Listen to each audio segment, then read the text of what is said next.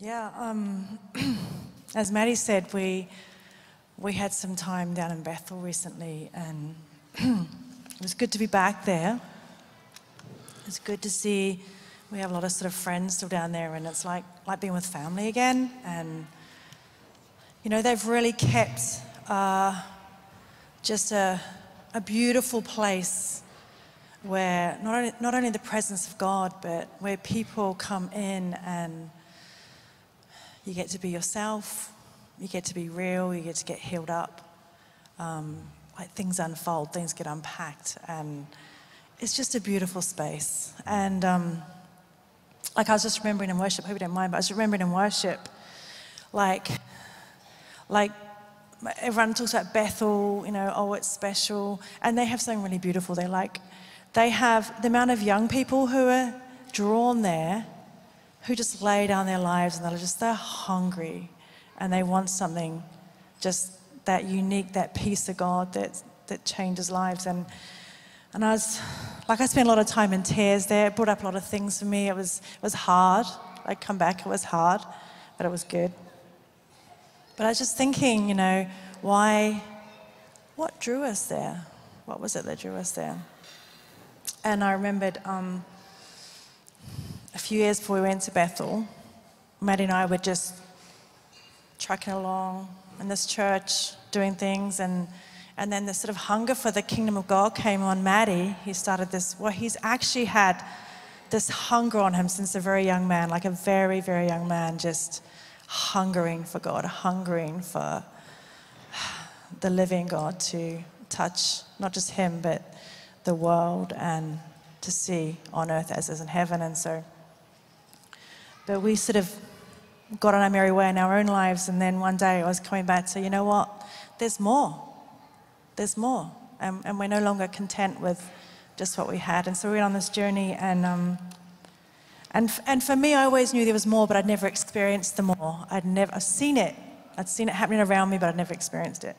And one day I was in worship, and it was actually Kim Walker-Smith at the time, and she gave this testimony about how God had encountered her, and she'd seen some really simple things happen, but what happened was it brought God alive to her, and she was sharing this, and she said, do you want to encounter God this way? And in worship, we were just given this option to encounter God. And I had no idea what I was in for. So she led us on this journey in the worship to encounter God, and I had this vision that totally got me. I didn't plan it, I couldn't make it up. It wasn't anything that I formulated in my head, but it was this vision, and God showed me we had lost a baby, and I had been carrying a great depression at the time. A lot of pain and just, you know, uncertainty, what happened and all this sort of stuff. And just grief, and in this vision, God showed me heaven. And I just knew it was heaven because it was the most beautiful place, and it was like everything else there was nothing else around that made me think like anything like on earth, how you can get caught up in feelings and emotions. It was like just with God, and I knew it, and I saw Jesus, and I was like, wow, this is Jesus. But Jesus was dancing with someone. And as I was looking at him and saying, what's going on? Like, what is this? What's happening? And he said, this is your daughter. And she had grown to the age that she was at that point, because I'd lost her like sort of in here, and she'd grown to a certain age, and I was just like, wait, what? Huh? This is her.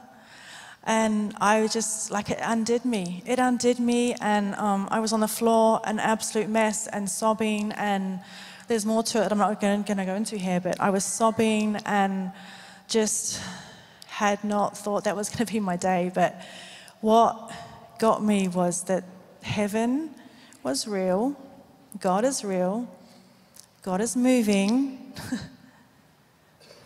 God wants us to know what's real. God wants us to see and encounter heaven, because what he has in heaven is not just for a faraway time and place, it's heaven on earth. As it is in heaven, it's for the here and now as well. We can apprehend that too. And that day I got up off the floor and I went outside and I phoned Matti, because he wasn't at this event I was at. I said, Matti, you're not going to believe what happened. And I shared what happened. And I said, I can't go back to living like anything else isn't real, that God doesn't touch us, that God doesn't change us, that God doesn't encounter us, that God doesn't heal, that God doesn't restore. I was like, I can't go back to living without that ever again. Now that I've touched it and seen it, I'm not letting go of it. That's so good. And from that point on, our journey took a few more years. We ended up finding that Bethel, well, Kim was from Bethel, and we found that place. And after God led us out of our previous church, we ended up going there. But, you know, what we live for is the reality that God can touch us no matter our situation. There's nothing we've done that keeps us from our freedom or our healing, our dreams, the gifts God's put inside of us. God's put in there for a purpose and a reason. And living without it just doesn't add up to anything.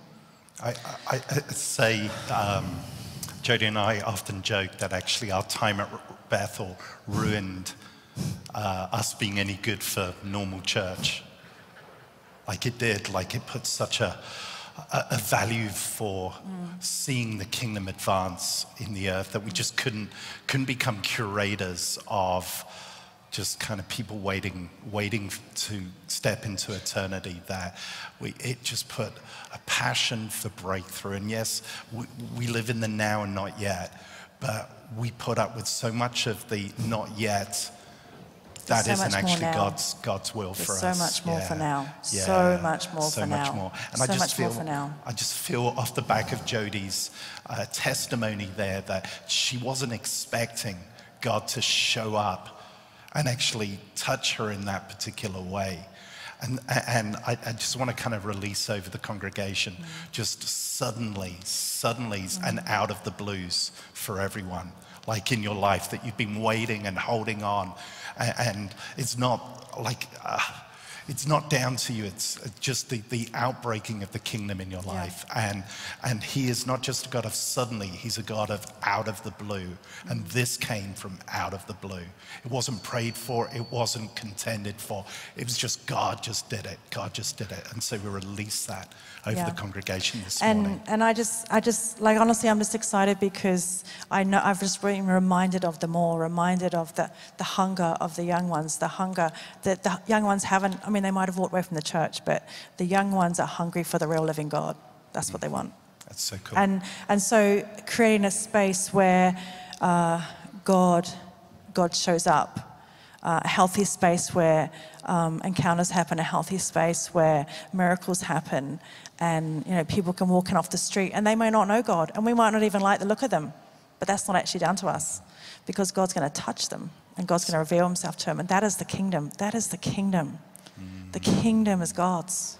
It's his. Yeah.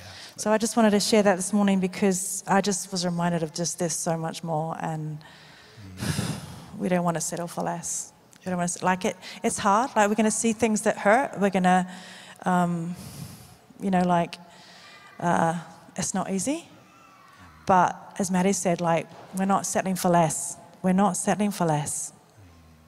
There's more. There's more. There's more. There's more.